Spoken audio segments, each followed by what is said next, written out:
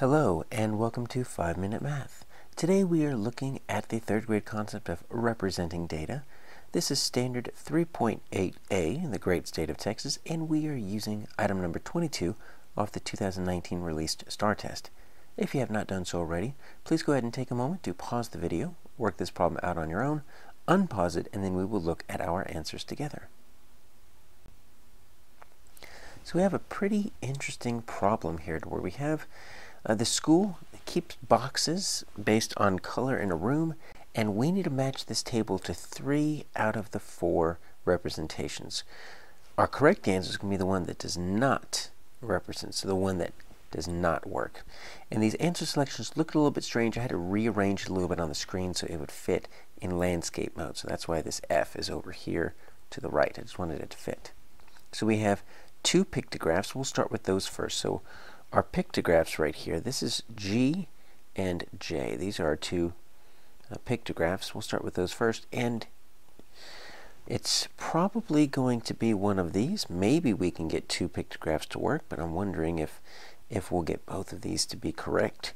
Our key is key. The key is key. That's what you always remember with pictograph. Each of those little representations of that little box represents something larger.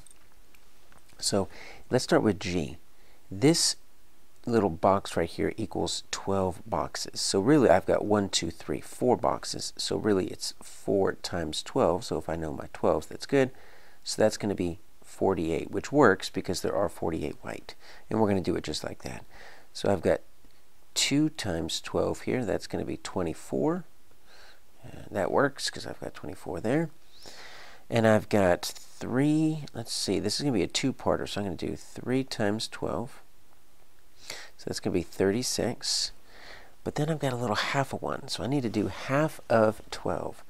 So half of 12, let's see, what plus what makes 12? On my doubles facts, I learned that in 1st grade. There we go, 6. So 6 is half of 12.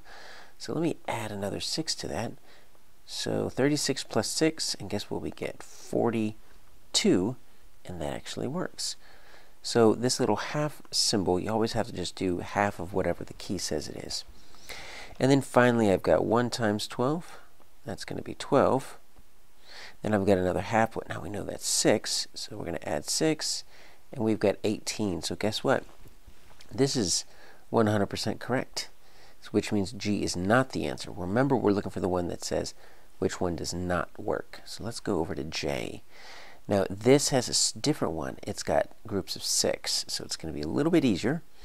And let's see, 1, 2, 3, 4, 5, 6, 7, 8. So I've got 8 times 6. That's going to be 48. So that's a check. That works.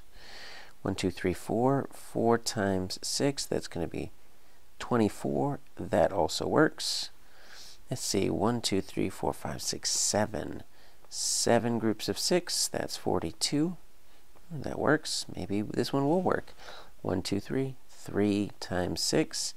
That's 18. So look at these. Both of these pictographs work, and they look completely different. So I was wrong in my guess, and it's because our keys are different. So let's switch over to this tally chart here. Tally charts are pretty simple. In F, we're just looking at groups of 5. So 5, 10, 15, 20, 25, 30, 35, 40, 45, 48. So that is good. Let's see, 5, 10, 15, 20, and then add 4, 24. And that looks good. 5, 10, 15, 20, 25, 30, 35, 42. That looks good. 5, 10, 15, 18. All right, so guess what? F is also correct. So let's hope it is H. H, we have a scaled interval. So it's not counting by 1s, it's counting by 8s on our scale on the bottom, and then sometimes it goes to that middle line right here. So this one is 48. It goes straight down to that 48 line, and that's easy. So that is good. Yellow, look at yellow, goes straight down to 24. That's easy. That's correct. Blue, let's see. In between, we've got 40 and 48. So in between 40 and 48 is going to be 44, and it's a little bit past that. So it's actually going to be 46, and that is going to be our incorrect answer. Red is also incorrect, so our answer is H.